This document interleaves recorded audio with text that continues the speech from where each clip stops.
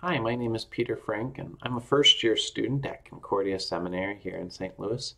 I'm serving my fieldwork at Salem Lutheran Church and School. Today's devotion comes to us from the Lutheran Hour and is titled Deep, Dark Depression. The verse is from Colossians chapter 3. In several different verses it reads, "And above all these, put on love, which binds everything together in perfect harmony. And let the peace of Christ rule in your hearts, to which indeed you were called in one body. And be thankful. And whatever you do, in word or deed, do everything in the name of the Lord Jesus, giving thanks to God the Father through him." I've never heard of it before, but there's a test called the UCLA Loneliness Scale. The UCLA Loneliness Scale asks 20 questions and calculates the likelihood of a person being lonely from the results. Generally speaking, if you score 43 or more, you are considered lonely. When the health insurer, Cigna, gave the test to 20,100 adults in the United States, it was shocked to find the average score was 44.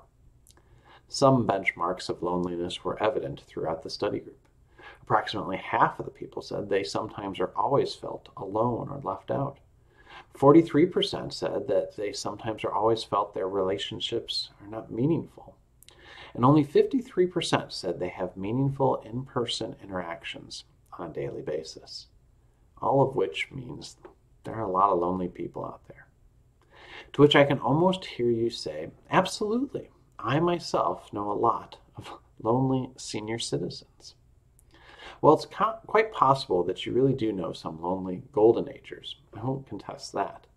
But Cigna's questionnaire revealed the greatest generation, or those folks over the age of 72, posted the lowest loneliness likelihood of any group who were tested. If that's true, and it is, you may be wondering, if the elderly, for the most part, are doing good, which age group is having the hardest time in its confrontation with loneliness? Well, according to the test, Generation Z, that is, those who were born from 1995 to 2012, is the most lonely. More than half of the group identified with 10 of the 11 prompts which the test uses to define loneliness. The degree of being alone can have some serious consequences for an individual. Experts note that those negatives can be modified when an individual has a holistic approach to life. They note that when an individual gets quality rest, solid exercise, and finds good hobbies, they tend to feel less alone. And if you wonder whether involvement in church can make a difference, well, the answer is yes. Of course, there are some great reasons, and there's some not so great reasons for getting active in a congregation. A great reason would be to regularly hear the word and receive the sacraments.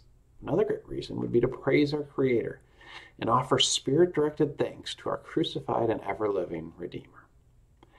A not-so-great reason to get involved in church would be to attend only because you think it will provide interaction that might dispel loneliness. Even so, Jesus would understand that motivation. Remember, he came for those who were lost. He reached out to those who had no one. He loved those who were unlovable. And now the risen Redeemer urges his church to follow his example and reach out to the lost and those who are alone. Will you pray with me? Dear Lord, you once said, "It is not good that man should be alone." After that, you made sure that in the future that wouldn't be the case. Sadly, we brought sin into this world, and our sins have brought loneliness with them. Grant that under your direction, believers may support each other and be the kind of friends to each other that the Savior was to us. This I ask in the Savior's name. Amen. Well, thanks so much for watching. I hope you have a great day in the Lord.